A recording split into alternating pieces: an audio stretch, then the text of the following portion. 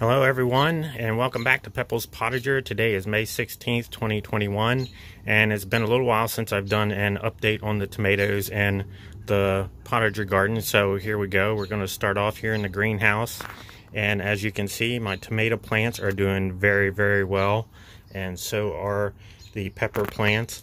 As you know, on the last video I did with the tomatoes, I'd potted them into 6-inch pots, and since then they have grown to at least 3 to 4 times that size. So you can see they are doing quite well. And these are the Brandywine Black right here, and you can tell that just by looking at the large leaves there. These are the large potato leaves.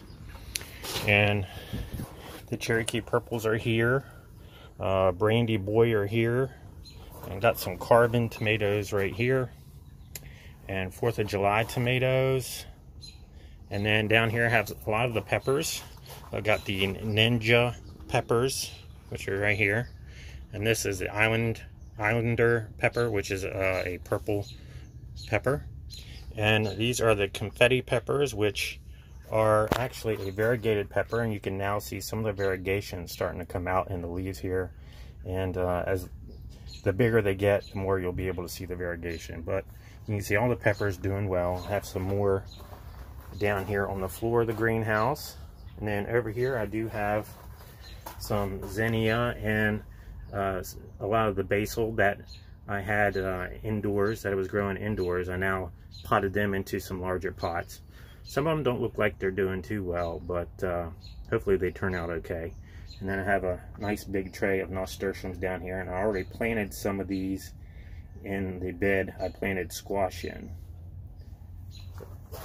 So let's go ahead and we'll go outside the greenhouse here and we'll take a look at what I got going on in the Potager. Alright, so starting off here in this first bed, I planted some Dunjaw zucchini and some tempest squash. And I planted at least 2 of each.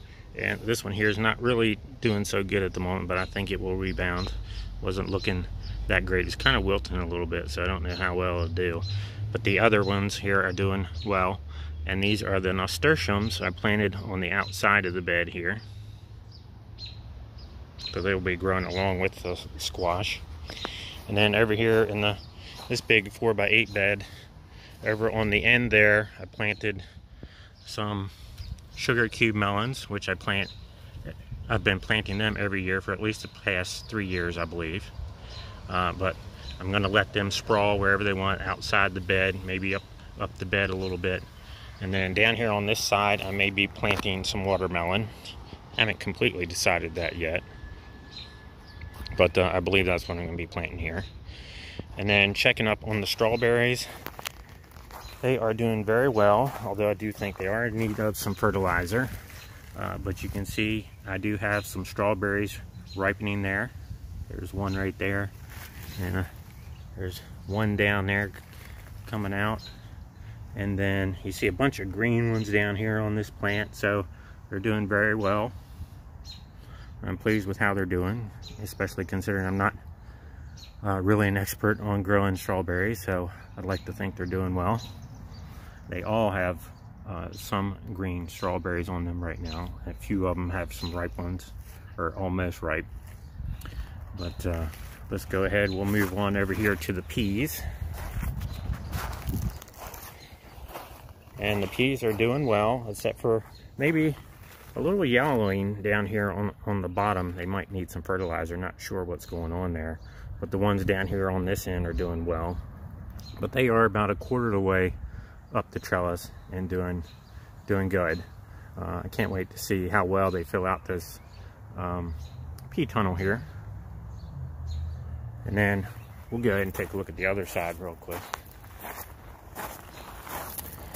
This side seems to be doing much better than the other side. No yellowing on the leaves at the bottom or anything.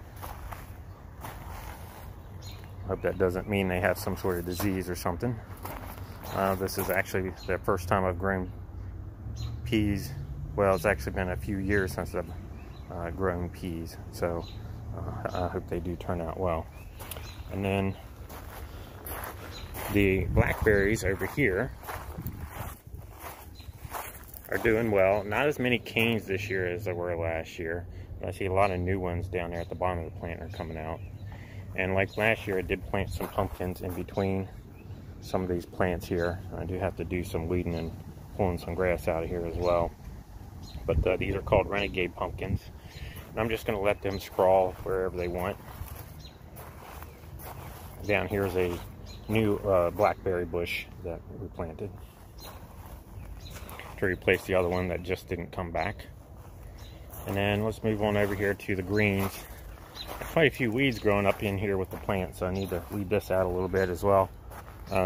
These are the white Russian kale, and you can see I'll probably be picking some kale here before too long. They're doing very good. I got some colored greens there in the back. They're doing well. And then there's some Swiss chard up here coming along nicely. And then let's move on over to the lettuce. And then this is the Tendita lettuce. It is growing a little slower than I wanted it to. And so we'll just wait and see how well it does. But the Starfighter lettuce is doing very well. I think I'll be picking some of this here soon. And then we got the baby leaf spinach over here.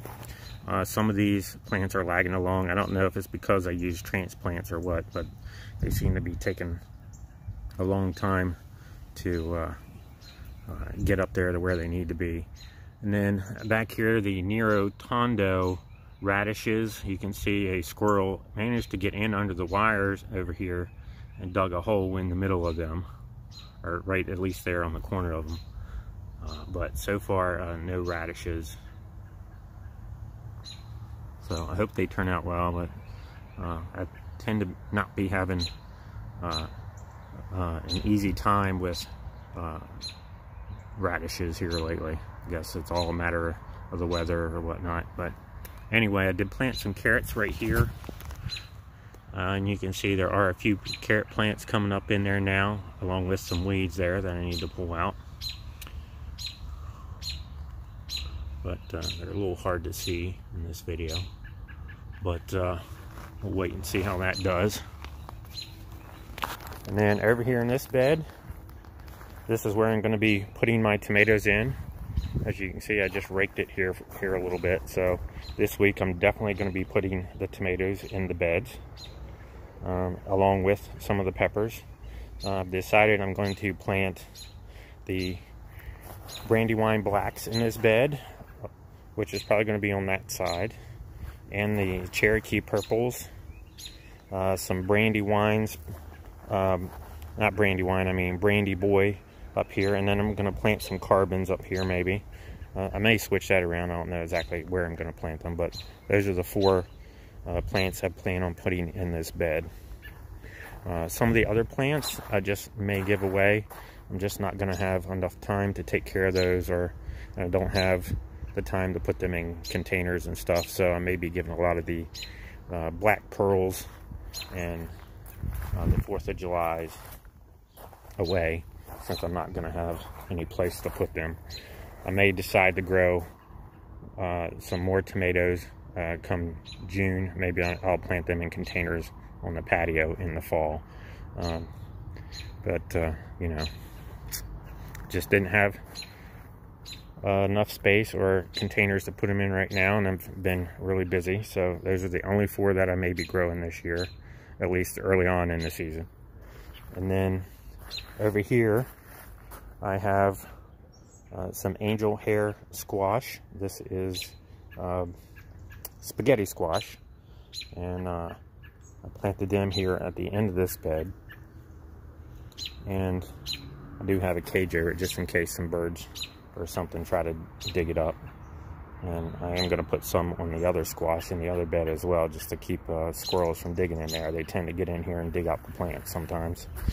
But I'm just going to let them sprawl wherever they want. And then over here on the bean arbor, you can see I do got to pull off some of the old growth here.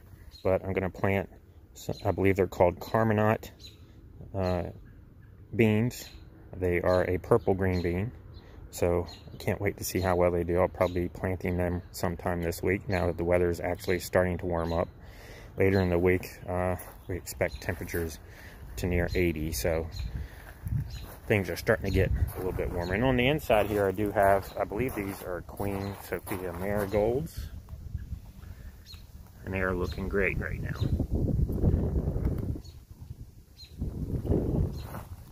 Not too tall, but I planted on both sides. And then I'm gonna step up to the patio here. Here is the Peak Sorbet blueberry bush, and as you can see, it is doing very well this year. This is the third year for this blueberry bush that I planted in this pot. I did put some mulch around it this year. I didn't have any mulch around it last year, and it still did well. But you can see it's just loaded with blueberries.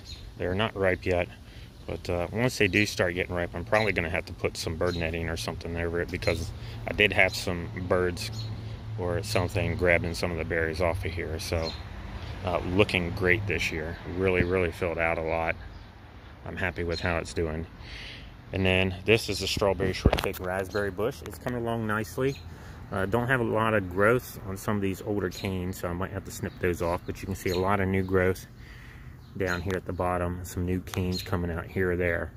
Not looking quite as good as it did last year, so I hope it makes a comeback this year for the rest of this year. And that's all I have for right now. If you liked the video, please give it a thumbs up, and don't forget to subscribe, and thanks for watching, everyone.